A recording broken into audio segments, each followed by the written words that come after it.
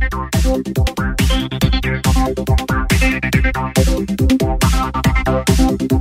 here we go.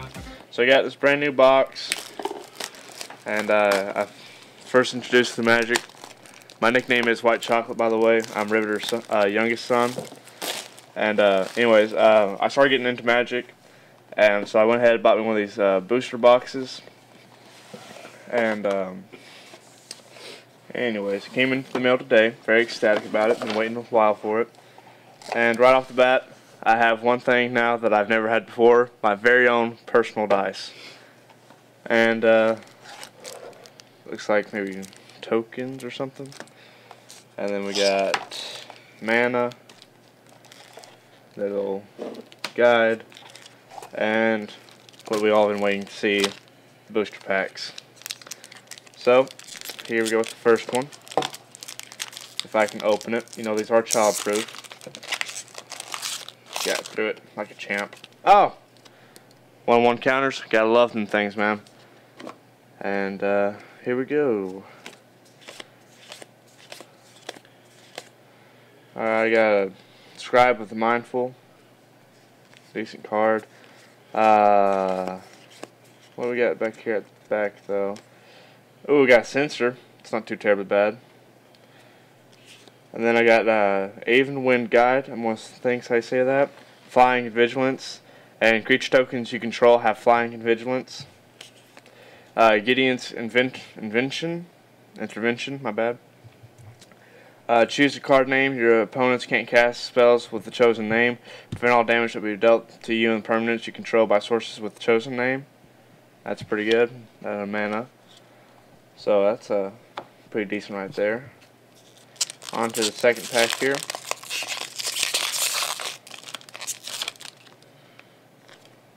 We got a token for Worms. Oh, Shed Weakness. That's decent for the decks I have. Oh, here we go. Artifacts. This is what I like. I got a Monument, Bond 2s, I'm going to say. Monument.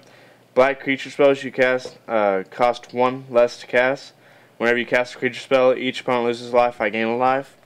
That's useful in the mono black deck I have. Edifice of Authority. I have that in the Liliana pre-built deck. I bought that from Walmart. I love that deck. It's super fun to play with.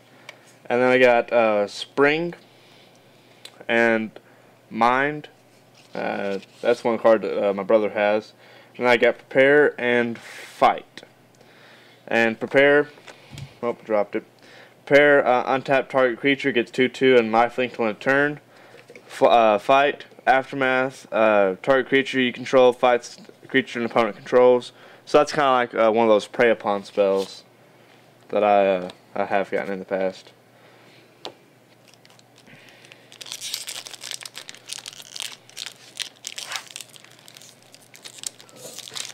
I tell you now, I have the worst time with these booster packs trying to get them open up. You know what I'm saying? Alright. We got a Oracle. A Naga Oracle. We got Tormenting Voice, Supply Caravan. Wrapping Quarry Hauler. Wandering Death. Return 2 target creature cards from graveyard to your hand. That's a sorcery. It's not too terribly bad there. That's actually pretty good. I definitely would run that there in one of my decks. Oh, there you go. Winds of Rebuke. Return target non-land permanent to its owner's hand. Then each player puts top 2 cards of his or her library into his graveyard. So, by force, that would really kill an artifact deck. Destroy X target artifacts. It's cost 1 red and then X. Angler Drake. I got N. I'm going to say that's how it's AHN. Crop Crasher. Haste, exert it, and target creature can't block this turn. Oh, here we go. Sandworm Convergence. Creatures with flying can attack you or planeswalkers you control at the beginning of instep. Create a 5/5 green worm token. And then I've got a mana and a token, a Crop Skirmisher.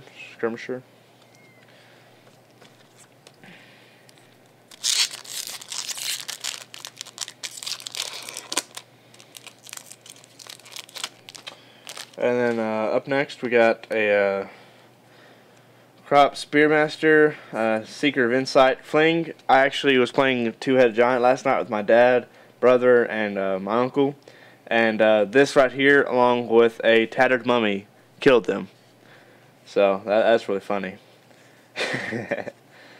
And yeah, Trespasser's Curse, Compulsory Rest, Sixth Sense. Whenever this Enchanted Creature has, whenever this creature deals combat damage to a player, I get to draw a card. Nest of Scarabs. Whenever you put -1/-1 on a creature, create that many black 1/1 insect tokens. That's kind of like that Hapatra, except it's not getting Death Touch. I got Mouth.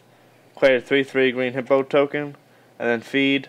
Draw a card from a creature for each creature you control with power 3 or greater. Harsh Mentor.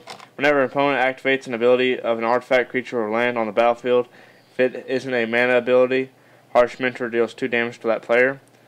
That I'm going to actually run in my red-black deck. It's actually a foil as well, in case you couldn't tell, and it's pretty nice. So, anyways, on to the next one.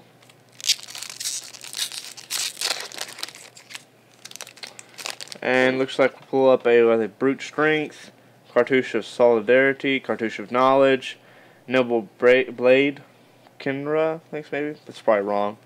Sorry about that. I'm new to this stuff still, so. Final Reward, that's a pretty nasty card. And I got another one of those monuments. And then I got Onward. Target creature gets X plus 0 till end of turn, where X is its power. And then Victory. Target creature gains double strike until end of turn. So.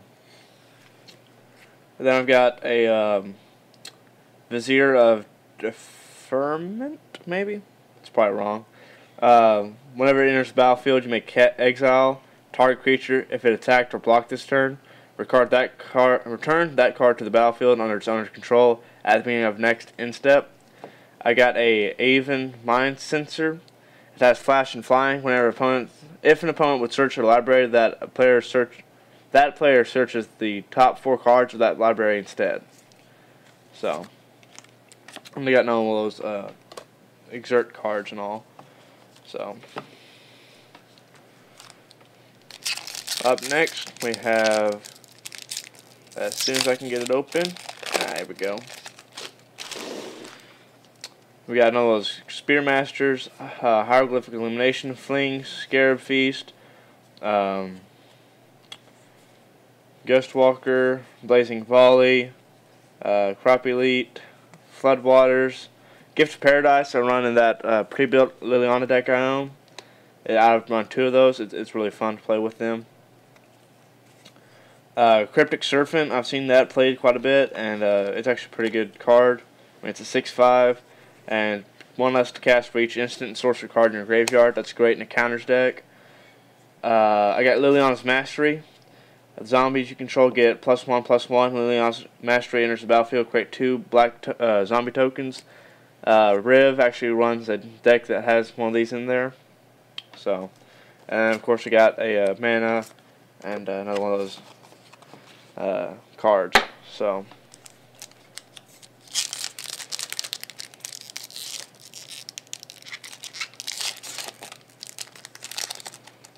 and it looks like we got a Tormenting Voice. As an additional cost to cast this, I have to discard a card, and then I get to draw 2 cards. So Supply Caravan, Illusionary Wrappings, Manticore of Gauntlet.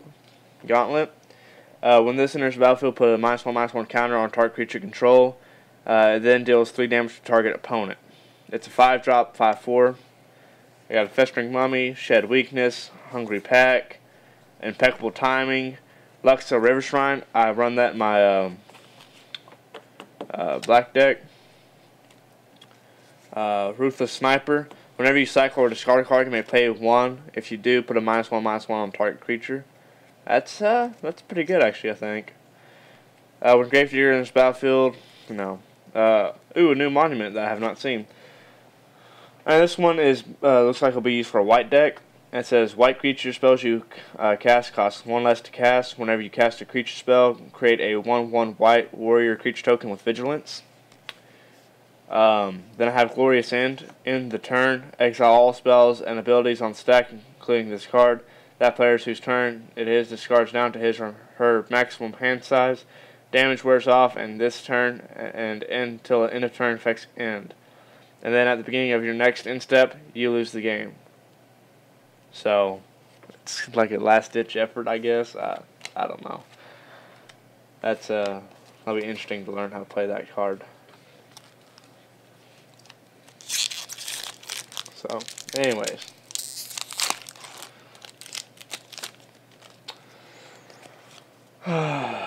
Cartouche of Zeal. 1/1 in haste.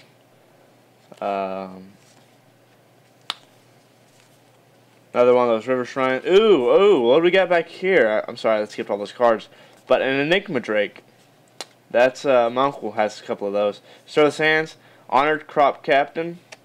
That's pretty good. Harsh Mentor. Swamp and a Beast. A 4/2.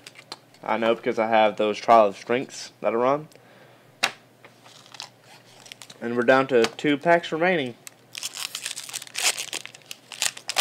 So, here we go.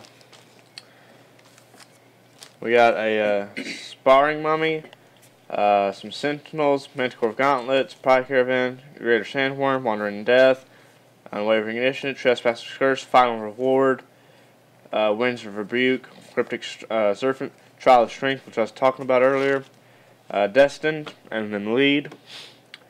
Target creature gains 1 and 0 until indestructible until end of turn. All creatures able to block this turn, target creature do so. Irrigated Farmland, Island, and a, I don't know what kind of card that is, but it's one of those. So anyways, yep. And then the last and final pack, hopefully, has the best for last, you know, why not, right? And right off the bat, we got a 6-drop with Cycling, so. And then Forsake the Worldly, Seeker of Insight, Pathmaker Initiate.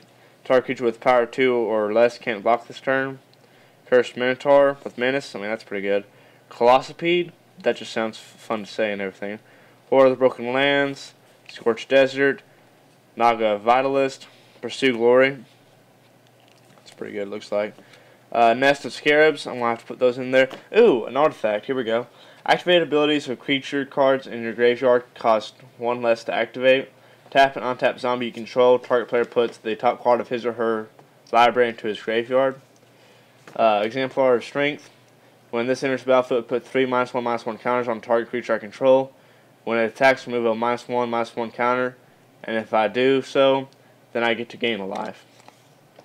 And another one of those Aven Mind Sensors, a Plains, and another one of those cards.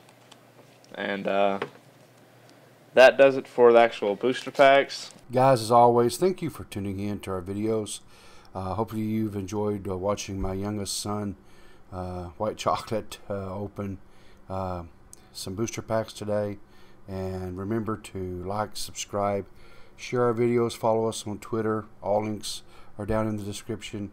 And as always, have a blessed day.